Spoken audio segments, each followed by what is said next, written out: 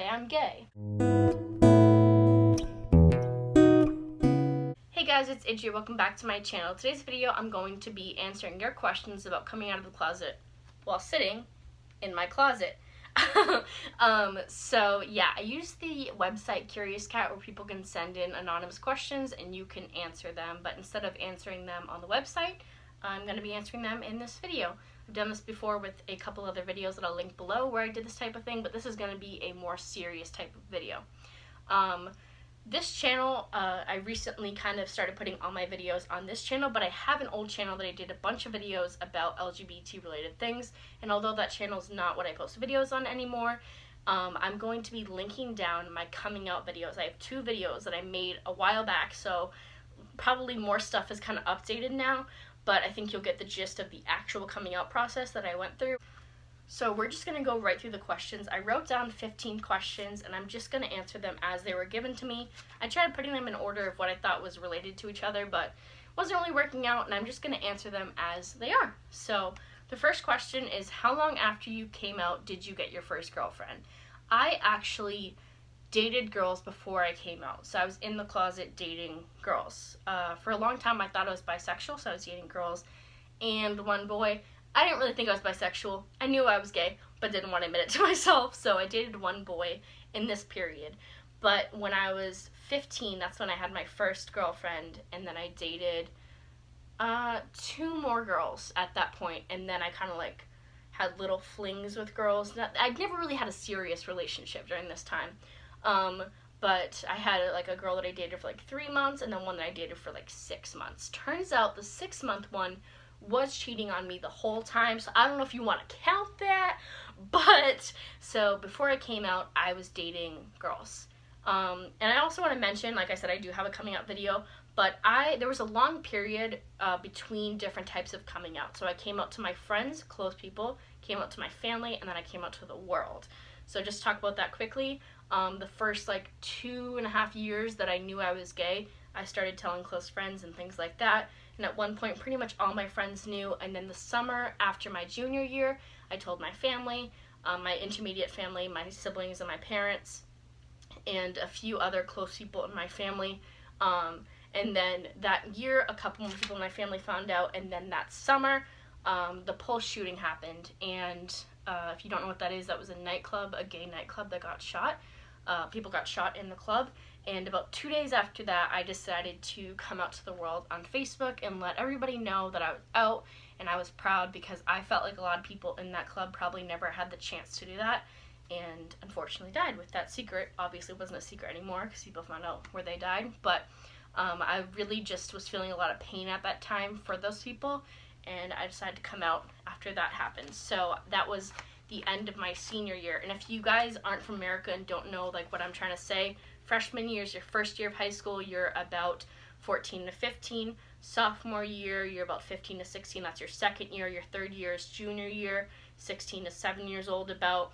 And senior year is your last year of high school, and that's 17 to 18 years old. So that time frame, I started coming out from about 14 to 18 years old. So it took me about 4 years to come out to everybody, I would say.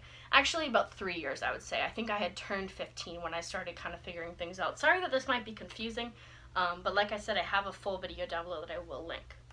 How long did it take you to be comfortable to tell people? I kind of just answered that, I would say, but after I came out after the Pulse shooting, I was comfortable telling anybody and everyone who asked or questioned it or whatever.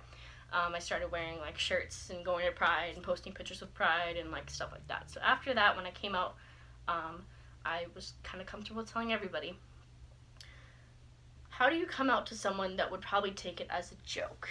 I would just kind of be serious and say, hey, I have something important to tell you, and I don't want you to like laugh. This is kind of really something serious that I want to discuss with you, a personal conversation, and go from there. Do you think coming out will affect your relationships with everyone and everything? Like you won't hide anymore and the freedom will change you? I don't think it will change you. It will make a better you. It will make a more comfortable you, a more confident you. For me, that's what I did.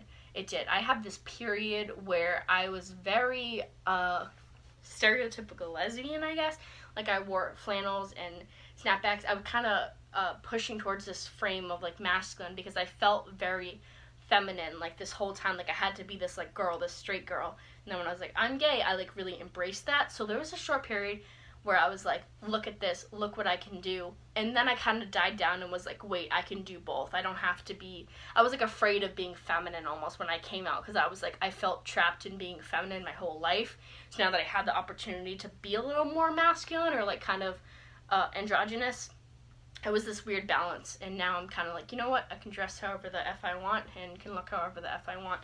So I don't think it will change you, it will make a better you. And I don't think it will ruin your relationships. If anything, it will make them stronger, because I think having a secret is really hard.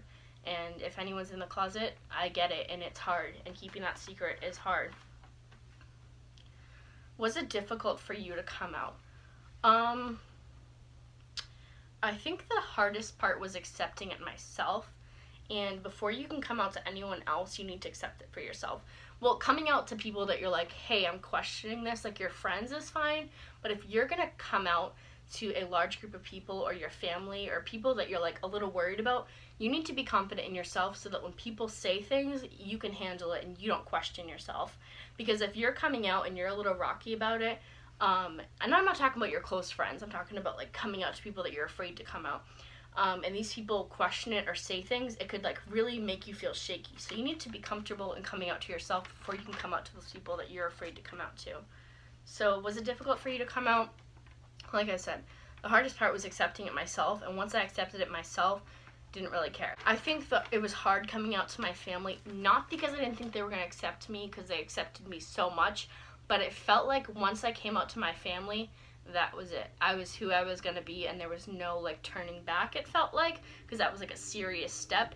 And yeah, because I feel like oftentimes telling your parents something or something like that, it's a big thing. Like, you know, you can tell your friends something that can change and stuff like that, but for me it felt like when I come out to my family, I'm out. Like, this is it. This is the final step. So that's kind of what it felt like, but my family was very accepting. There are gay people in my family, and they were fine with it, so I didn't think that they were going to not accept me. But yeah. When is the latest age for someone to be in a relationship? There's no age. You can be single your whole life. You can be in relationships your whole life. You can have your first kiss when you're 12. You can have your first kiss when you're 42. It doesn't matter. People seem to, like, we live in a society where these things are so important, like losing your virginity, having your first kiss. When did it happen? What were the dates? Doesn't matter. Like, if you really think about it, you touching your lips to somebody else, people care so much about.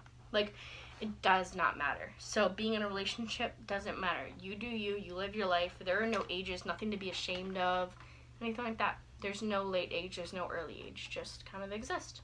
What do I do if I'm unsure about my sexuality? This is a big question for a lot of people. Just experiment. I'm not necessarily saying experiment with people, but like in your head and in yourself, and just kind of think about things, but don't put a pressure on it. If you want to like a girl, like a girl. If you want to like a guy, like a guy. You want to like a non-binary person, like a non-binary person. You don't need to label yourself. A term that a lot of people use, but some people don't like this term, is the term queer. I understand a lot of people see that as a slur, but it hasn't been for a long time. It's just been reclaimed mostly. And that term is used as an umbrella term for anything LGBT. So you could be trans and gay and say you're queer. I like using that term a lot. It's probably my favorite term to describe myself. I like that, just saying that I'm queer, just kind of existing in that way. You don't need to label yourself, but also your labels can change. There's no problem with thinking that you're bisexual, a few months later thinking you're lesbian, or you're gay and then you realize you're pansexual. Just exist, you're figuring yourself out, and there is absolutely nothing wrong with changing your labels or giving yourself no label at all. But if you're unsure, just let it happen. Just do what feels right, think what feels right, and not try to force yourself into a label. I'm able to acknowledge a girl who is pretty and attractive, not just her face, but her body and curves, etc. Sometimes I wonder if I'm bisexual, but I have no desire to be sexual with a girl. What do you think about this? Sexuality and attraction really varies. You can be romantically attracted to somebody, you can be emotionally attracted to somebody, you can be sexually attracted to somebody. You can also be a guy who thinks that other guys are handsome, but not like them, or like vice versa, or anything like that. So you can think that women are beautiful and everything like that, and just see that as a human being. There's nothing wrong and nothing inherently sexual about seeing another human and appreciating that human, whether you're gay, straight, bi, anything, whatever gender. You can think that, and maybe you are bisexual, but there's also different types. So you could just be like physically attracted to girls and nothing more, or emotionally or sexually or whatever.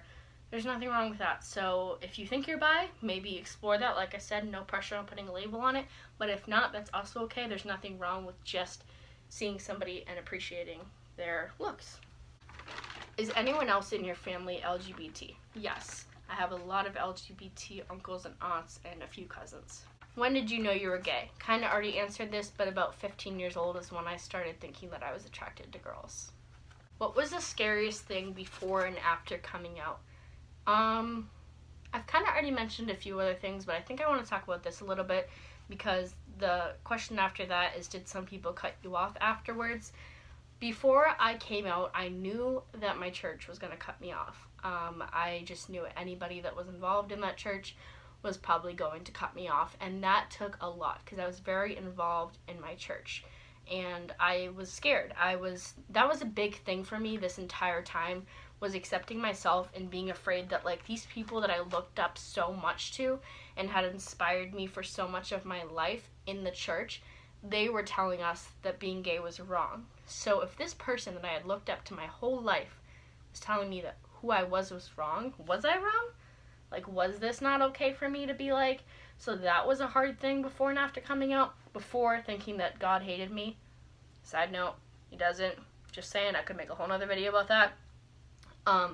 So before was that kind of nervousness, and after was accepting it, that those people weren't going to be in my life, and maybe that was for the better if they couldn't accept me for who I was. And right now also, I'm in a church that loves and accepts me, and I'm very happy with that. Do you have any other LGBT friends? Almost all of my friends are LGBT, actually. I don't know how that happened. I just attract the gays. There were a few other questions, but I feel as if I kind of already answered them in other discussions, things like that. But if you have any more questions, you can leave them down below, or if you want any more LGBT-related videos, let me know down below. I will also be linking some videos on my old channel that are LGBT-related, and I really hope you guys enjoyed this video. And if you did like it, maybe subscribe. I never say those things, but hey, if you want to do it, go right ahead. No pressure at all, though. And I'll see you in my next video.